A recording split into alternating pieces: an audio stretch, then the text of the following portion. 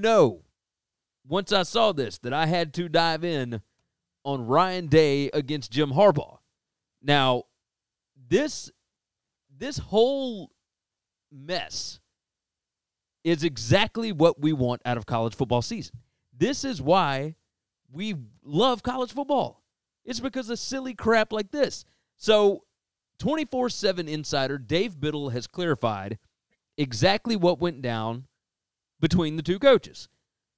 There was a Big Ten conference call yesterday between the Big Ten coaches.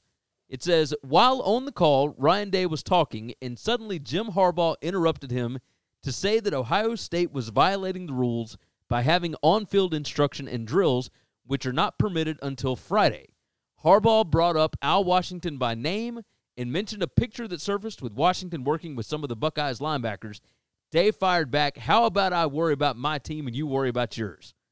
It has been reported elsewhere that Day also said to Harbaugh while on the call that Michigan better hope there's a mercy rule because Ohio State is going to hang 100 on you. However, Day did not say that on the call, but he did say those identical words during a team meeting today, which took place not too long after the call among Big Ten head coaches. He told his team that the conference better have a mercy rule or the Buckeyes are going to hang 100 points on the Wolverines. Yes, let's have more of this. I am tired of these coaches glad-handing and everybody being buddies with everybody. I want some vitriol. I want some madness. I want somebody pissed off. Chris, tell me, what do you think is going on here? So I find all of this kind of laughable. Here's my issue. If a coach calls you out for cheating, for breaking a rule, you don't get to say, how about you worry about your team and I worry about mine? Because I have to play you and we're playing by different rules. You already have a massive advantage than my school based on talent. And that's just, some things you can control, some things you can't, and it is what it is. And you're getting extra practices in. Like, at some point in time, why do we have rules if we're not going to follow them or enforce them? And I guarantee you, nothing will happen to Ohio State because they are the blue blood. They are the ones that own favor. I also find it now, this has been a little bit of a pet peeve of mine for a while, okay? I know this rivalry goes back 100 years, okay? I know these two schools hate each other, and I know that there was a day and a time where this was a very even match. But over the last decade, all right, not 2-3 years, the last decade, this is no longer an even match. The game of college football has changed, and Ohio State has sold its soul to the SEC way. Clemson has sold its soul to the SEC way, and therefore they are separating themselves drastically from everybody else, okay? Well, everybody else in their conference. Right? In their conference. Oh, yeah. That's from pretty much everybody else in the country outside of 4 or 5 teams in the SEC and Clemson, okay? There's just a different way, and we all know how that works, all right? Just put a metric shit ton of money in recruiting, and then you just all of a sudden end up with the best players in the world.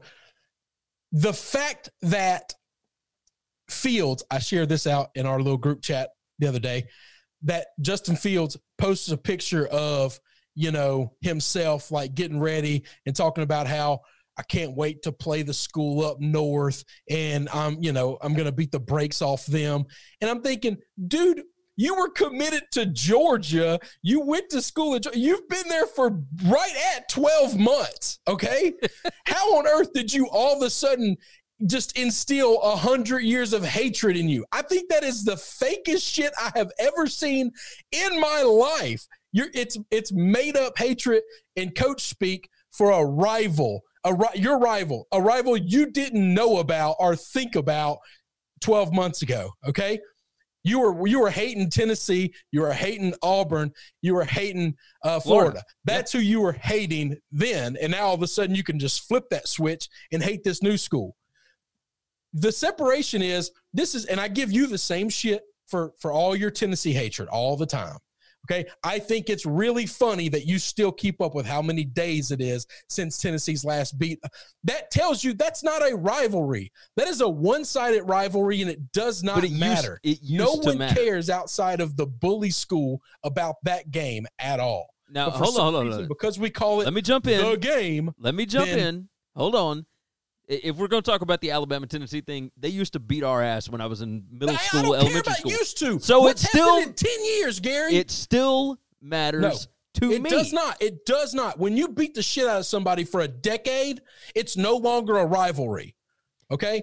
When you bully the hell out of somebody for a decade, it doesn't matter if they dominated you for 100 years. If you can look past 10 years, you are petty as hell. You are small. You don't see big picture at all. I don't agree with that. That's fine. You can be wrong. Now, Justin That's Fields, like, that's a different story, right? Now, your internet has completely frozen. You know what? So has I got a drunk picture of Gary right now on my screen. I've got the same thing on mine. I don't know what's going on here. It looks like the audio's still rolling. So we'll keep. Can you still hear me? Yep, we have completely disconnected. That's great. Interesting. Okay, well, we will keep this thing going for just a minute. Looks like we're back live, I think. At least I hope. Chris, we got you back? You're back now. Okay, that was strange. I'm actually on wired internet today. Yeah, but you're on shitty school wired internet. I'm the only person home. Nobody's pulling them from my fiber. No. What I'm saying is that I think that the school internet dropped. I think something dropped.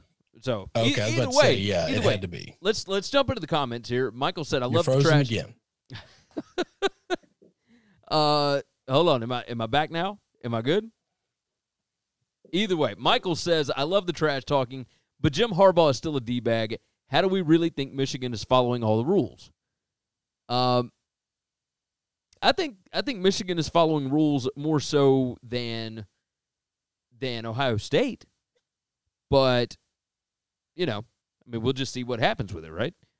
We got a ton of guys coming in the chat here, and I don't know. I have no idea how you know that because you were just frozen again for the last, minute and a half. Because everything's still popping across. I don't know. I mean, I was frozen, but the stuff wasn't frozen. So, either way, boy, you would talk about some technical difficulties today. I don't know what the hell's going on. It's not me. I just did a speed test. I'm downloading at 128, uploading at 126. Well, yeah, apparently I'm good to go now. I don't know. That's good. I don't know. Anyway, here, let me jump into this chat right quick. The fact that Ohio State still gets their rocks off by beating up on Michigan, and I have Ohio State friends that I follow, and they post this shit all year long, all off season, about how bad we're going to beat this team, how bad. How do you have hatred for somebody like that you just beat the hell out of? I don't understand. Like, mentally, I can't get that. I have hatred for Alabama. I have disgust and loathing for them, but that is a real competitive game. All right. Even when Alabama will go 9 years with beating LSU, there aren't 9 blowout years. All right. Those you're are right. Hardcore competitive games, and they matter to the nation. All right. LSU's biggest rival is Ole Miss. Okay. I can't get any hatred or vitriol for Ole Miss. And Ole Miss has actually beaten up on LSU a couple of years in the last decade. All right. It still doesn't matter because it's a Super Bowl for them and it's a bad game for us. And that year, if we lose to Ole Miss, it cost us nothing because we weren't playing for the SEC at that point in time. We had already lost a couple of games. I'll tell you this. It is what makes college football completely different from basically every other sport. It's always been regionalized. Now, we have turned it more so over the past 5 to 10 years into more of a national game, but it has been a regional thing for a long, long time. So those rivalries between Alabama and Tennessee and Ole Miss and who at Vanderbilt or whatever the hell, right? All of those things where LSU has beaten the crap out of Ole Miss forever, like that game still matters to people from Ole Miss and LSU, especially the old school diehards that have been through it the whole time, right? It's just something that you learn coming up, and that's why it matters.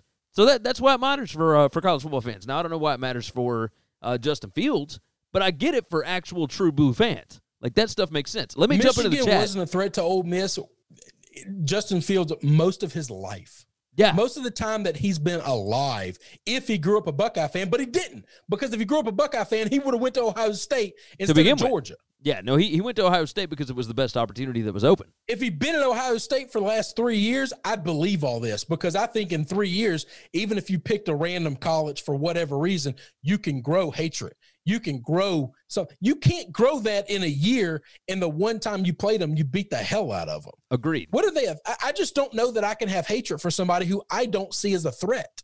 Now, that's the thing. Now, Ryan Day can be mad at Jim Harbaugh. Jim Harbaugh has always been a Michigan guy, right?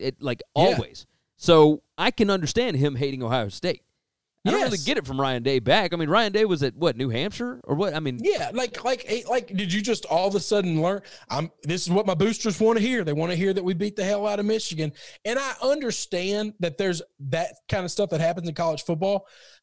It's different in real sports and professional sports because you don't have the haves and the have-nots. Okay. Yeah. There is a line of the Celtics don't have a long-time hatred for the Hawks because they beat the hell out of the Hawks. Okay. They have a hatred with the Lakers because they played in championship series for years and years. The Red Sox and the Yankees have hated each other for a long time because when they play, it matters to the pennant. Like, those games actually matter. The Cubs and the Cardinals hate each other. When one wins and one loses, it actually matters to the pennant. Yeah. This doesn't matter to anything because Michigan hasn't been in that conversation for a while. Yeah, now you can understand Michigan hating them, but you yes, I understand the little brother hating him. I just can't. I get why Ole Miss hates LSU. I fully understand that. Getting bullied by somebody sucks, but being the bully, I just don't understand that. I do not think of Ole Miss as a threat at all. I want good things for them. If I had hatred for them, I wouldn't want good things for them. I cheer for them 90% of the time. I think it's fun down in Oxford. I have a good time. But that's because I don't see them as a threat. And so I can see the beauty and the positive of it. I just don't understand. You know, I see the same thing about Tennessee. We say that. I grew up, I hated Tennessee because in the 90s they were a bully. I don't feel bad for them now. And I mean, I don't fear them now, so I can't hate them. I can't be afraid of something that A, I'm smarter than, or B, that I'm better than. Okay? I just can't hate something that I'm better than and I'm smarter than. It just doesn't work in my ecosystem. And that's it. Let me dive into the chat. That's why I think this is pathetic on Ryan Day's part and Ohio State's part. And Michigan, you know, no one likes to be the tattletale. I think it's always kind of weird that we always shit on the tattletale guy. But at the same time, everybody in the conference is like, yeah, fuck them. They're already better than us, and they're cheating and breaking rules, and they're going to get away with it. Yeah. Yeah, I'm with you. I mean, if we catch Purdue doing this, does anybody care? Doubtful. Okay. But this was Ohio State hired away, you know, Wilson, the linebackers coach. Yeah. Or Washington, the linebackers coach from Michigan last year. And now he's got them on the field before they're supposed to be on the field. All that kind of mess, right? Here's the chat. Michael said, I love the trash talking, but Jim Harbaugh is still a D-bag. Do we really think Michigan is following all the rules? I don't think that they are. Like, if you're competitive, then no. Obviously, you're looking for workarounds. But do I think that some teams that are more upper echelon break more rules than others? Absolutely. Or find better workarounds. I mean, that's what makes them better, right? Like, you don't think I'm crazy for that, right? No, I don't at all. But at the same time, I don't know that those teams get to brag about it and tell other teams to stay out of their business. Yeah. Like, you don't get to beat the hell out of people and then tell other teams, don't bother us that we're cheating and breaking rules. Yeah. Like, that doesn't work. But because people hate Harbaugh, this is the world that we live in. Because he's seen as the douchebag, nobody wants to hear from him. Literally, we just got a text in our group text. It just came up on my phone. It's like, Harbaugh being a catty bitch again. Like, come on. Like, you're from Northwestern. Why do you want to see Ohio State get stronger and better and have an advantage that nobody else is getting? Yeah, I don't see anything wrong with this at all. Like, maybe he should have brought it up somewhere other than the Big Ten conference call. Oh no, hang on. How many coaches would have went to the NCAA or went to the conference commissioner and try to keep it on the down low and not let anybody know? No. How about the stones of Harbaugh to call him out right to his face on the phone, right there on the conference call in front of the commissioner, every other coach, called him out on it straight up. See, that takes balls to me. Yeah, no, you're right. What Phil Fulmer did to Alabama years ago, everybody thought Phil reported Tennessee, but we don't know. We just assume he did, right? And therefore, that's a catty way out of something. That's a coward's way. You gonna call somebody on the garbage? Call them on the garbage. Yeah, agreed. Matt jumps in. He said it's like fair weather fans jumping from team to team. He said it always matters. Tennessee will have a streak again one day in the future, and they will hold it over Alabama. Joseph Gomez said, you find the bully in high school and laugh at him now because you won at life. Terry said, what's up? I can't get YouTube to work. Well, nobody could get anything to work for a minute. Michael said, it's a rivalry in the eyes of the team getting their ass beat. Colorado still sees Nebraska as a rival, and Nebraska could care less about Colorado. Hey, I guarantee that's changed after Colorado beat them the last 2 years. I was just about to say, yep. Nebraska could care less. Oh, that game doesn't matter to us because that team's now starting to kick their ass. Yep, you got it. Terry said, read the comments. Gary, Terry said, hey, read the comments. Gary, we're risking our lives to watch this show. Joseph said, you find the bully. He already said that again. Huey said, if there isn't hatred, no one will watch. And then Terry said, everybody lives off haterade now. Huey said, Idaho playing Boise State has been so one-sided for years that it's no longer a rivalry. Rivals will rise again and win and hold that win over the other team. And Terry said it's actually only a rivalry when each side wins one. They shouldn't wins one that they shouldn't every now and then. Yeah. Let's see. I work in a world of decades, okay? If I have to go back more than 10 years, none of those stats matter. They just don't matter, okay? 10 years ago, Justin Fields was 8 years old, all right? Terry said Tennessee beats LSU this year. Okay. I mean, they'd have to get on the schedule first, right? I was about to say, I don't know that we're going to play them, but. Hey, there you go. Purdue needs the boost to win, Huey said. Have you been to West Lafayette? It's in the middle of cornfields. No, but that's the thing that I find laughable is that other fan bases will take this moment to take the shot at Harbaugh because he's always the guy that's always stirring stuff up. Yeah. All right. When really they should take the opportunity to take the shot at the big boy. Okay. But here's the problem. Those same fans remember Michigan as being that bully years ago. I just don't understand how you can hold on to something that long. They kind of, I just don't get it. I don't have hatred for Notre Dame because of what they did in the 90s. I don't have hatred for Michigan for what they did in the 90s. I just don't. I don't care. Terry said Chris Dunn went on a tangent, and Matt MS69 on Twitch said Ohio State could plausibly put up 100 points. They almost did that 2 years ago. And Brown Yeti jumps in. He said, what's up? What's up, Brown Yeti? Good to see you in here. Let's dive off of that one. Let's jump into